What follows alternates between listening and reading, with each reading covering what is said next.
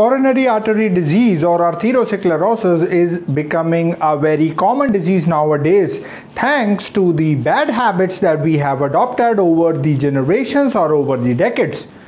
My job here is to tell you how the progression of arteriosclerosis actually happens. In this video, we will discuss step by step what are the conditions inside your body that lead arteriosclerosis or coronary artery disease, or in general terms we can say the narrowing of lumen, the narrowing of vessel, which can cause heart attacks. To know more, watch the video, stay tuned.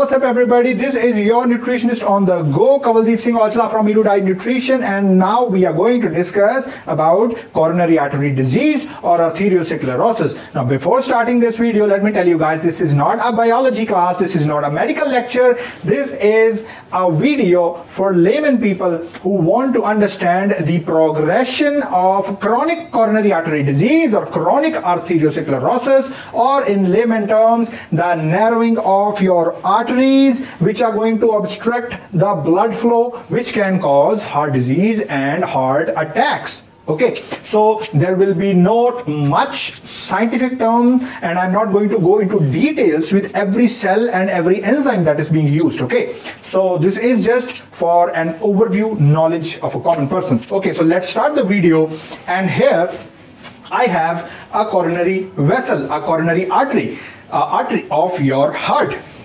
Normally, an artery consists of 3 layers, but I have only made 2, so don't get confused in that. We don't have to remember the names, as I already told you. So it is a 3-layered artery, 3-layered vessel, sorry, and it runs in a form, and a blood flow in a normal artery is a laminar flow. What does the meaning of a laminar flow is? The blood flows smoothly through the vessel, touching all the inner cells and easily, not gushing away, easily moving in a stream, even though the blood is pumping, but the laminar flow of the blood is maintained under normally healthy coronary arteries. Okay, so I have explained the disease in 6 steps, 1, 2, 3, 4, 5, 6, and we might use this space to explain a 7th step. I have also written some short notes about the steps 1, 2, 3, 4 and 5, 6, 7 and what is happening in these steps. So let's start with step 1. So in step 1 you can see in our normal blood we have some calcium molecules. We have a lot of stuff, but I'm going to tell only the one that is going to be talked about in the future also in this video. So we are going to talk about WBCs and LDL particles, LDL apoprotein particles, which are a transport vehicles for cholesterol. Okay, so on the artery walls we can see these cells, okay, these blue colored cells, which are called the endothelial cells or endothelium. So in stage 1, in this portion over here, there is no significant damage, there is no significant chronic disease or associated cause. So the endothelium is normal, blood flow is normal, and the blood contains WBCs, LDLs and calcium and a lot of other stuff also. So what happens in stage 2?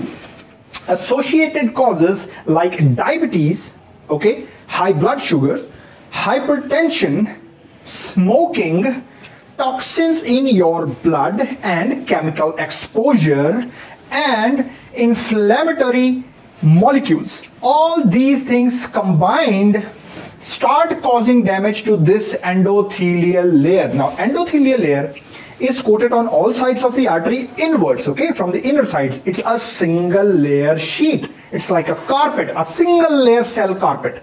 If the cell layer is destroyed, there is no more endothelial cells below them.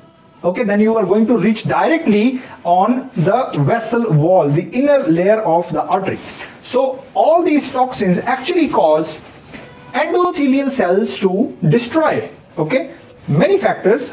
I have named a few. They destroy the endothelium. Now, when the endothelium is destroyed, LDL particles, now this is a bigger LDL molecule I've shown, but in the representation, these black dots are the LDL particles, okay, and these blue dots in the next stage are the WBC particles, okay. So on the destroyed endothelium, LDL particles come in because LDL and the carrier molecule of LDL, which has cholesterol, works for cellular repair. It is important for cellular repair. Again, LDL is a vehicle that transports cholesterol from the liver to the cells where it is needed. So here, LDL is needed. But due to the damaged endothelial and a higher concentration of LDL. Now, higher concentration can also be generated by the response of the body after destroying the LDL, or if you are suffering from hyperlipidemia, that is higher concentration of lipids in your blood. So that is also one of the associated causes which can cause this endothelium layer to damage, the high amounts of lipids in your blood, okay? So it starts aggregating, to which the body reacts by calling in helping forces, that is the WBCs, and we shift to stage 3 over here. The LDL particles start sticking on the artery wall where the endothelium is damaged. The WBCs come in for help, but they are going to help in a different way. They are going to stop LDL from doing what LDL has to do.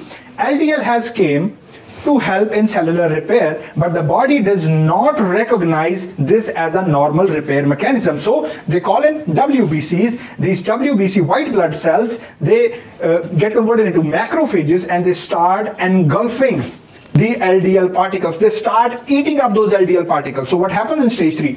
LDL deposits on damaged sites, and now WBCs are coming for help. First, the LDL was coming for help, but actually LDL was not helping. It actually made the matter even worse. So now the WBCs are coming in to stop these LDL particles. So in the step 4 over here, when one WBC start engulfing LDL particles along with cholesterol, it gets higher concentration of lipids inside the WBC, inside the white blood cell. When these cells have enough of lipids inside them, they eventually die, and they die on the site of damage by converting it to fluffy, fat-filled, lipid-filled foam cells. WBCs engulf LDL particles, and when they die, they get converted or called foam cells. So now there is a lot of foam cells dying and sticking on the damaged site. Also, there is still a lot of LDL that is coming in, and to stop that LDL, even more WBCs are coming in to stop those LDL particles. So this is what happens in stage 4. Foam cells are formed, and even greater inflammatory response is being generated by the body. So you can see, if you do not correct your associated causes at stage 1, the inflammatory causes at stage 1, later on when the disease starts progressing, the level of inflammation in your body is going to double and triple, keep on rising. The higher the inflammation over here in step 4, the more damage to the site, more deposition of foam cells, more LDL income, and more WBC income. Okay, so moving on to stage 5. Now this is stage 5. I have shown these cells. These are smooth muscle cells below the arteries, okay, above and below the arteries. I have not shown them in the first 4 stages, but I've shown them here, okay. These cells also contribute in stopping the damage by trying to control the catastrophic events that are happening at stage 4. So what these smooth cells do is, they start forming a fibrogenous cap on top of this whole cascade, okay, this whole fight sequence that is going on, and all the inflammation that is going on, and all the foam cells and LDL cells. They try to cover it, to suppress it and stop it from spreading by making this fibrous cap on top of this whole cascadic, catastrophic and chronic event. Also, the calcium in the blood starts getting inside before the cap forms, and now once a hard cap of fibrous molecules is formed in the inside, we still have foam cells, we still have LDL, and we have calcium and other particles also. So this type of a fibrous cap is called a stable cap. There was an inflammatory event, the body tried to stop it from aggravating, it formed a fibrous cap on top of it, but now you can see the lumen of the vessel is decreased already. Okay, the lumen of the vessel is already decreased. Coming up to number 6, stage 6, what happens is, in stage 6, this fibrous cap hardens, okay, but since you are not correcting your lifestyle, you are not correcting your diet, you are still chronically inflamed, you might have associated causes like diabetes, which is out of control, hypertension, which is out of control, and other factors. One of these events might lead to a rupture of this fibrous cap. The fibrous cap might break. Now I don't have a red marker with me, so I'm showing it with the blue marker.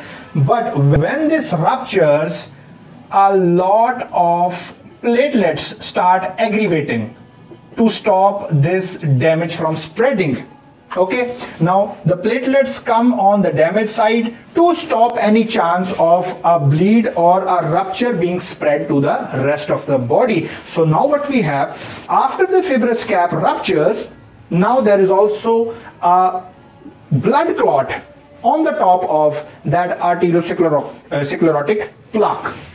So step 6, the cap ruptures and the platelets come in, and there is a formation of a blood clot. Now what has it done?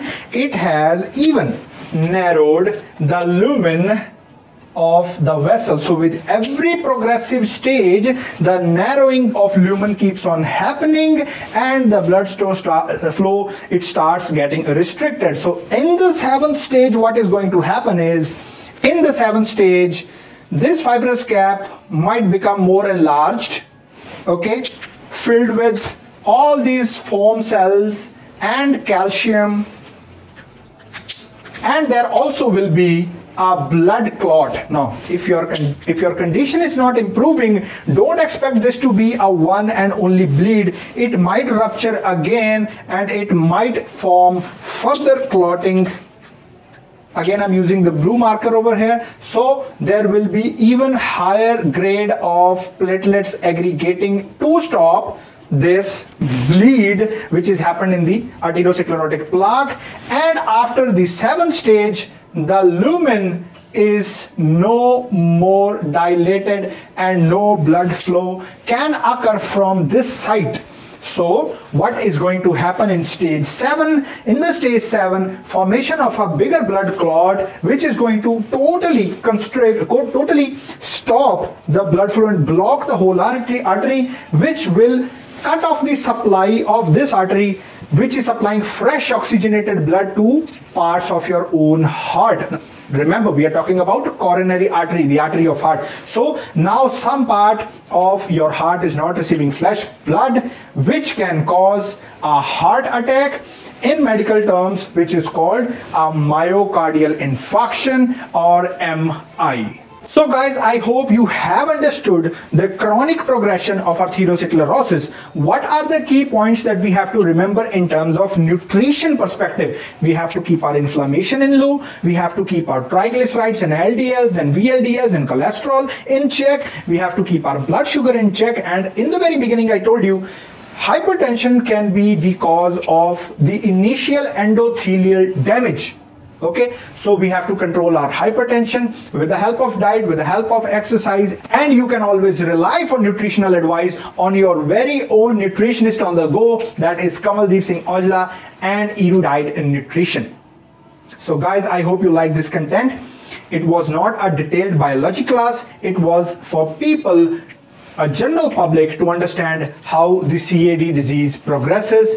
And in the next video, we are going to discuss how this atherosclerotic problem, clot or plaque, can be stopped. the disease can be reversed up to a certain extent and what we have to do for it. So stay tuned to the channel, share the video if you liked it, subscribe to my YouTube channel, follow me on Facebook and Instagram. I'll see you guys next time. Until then, you guys take care.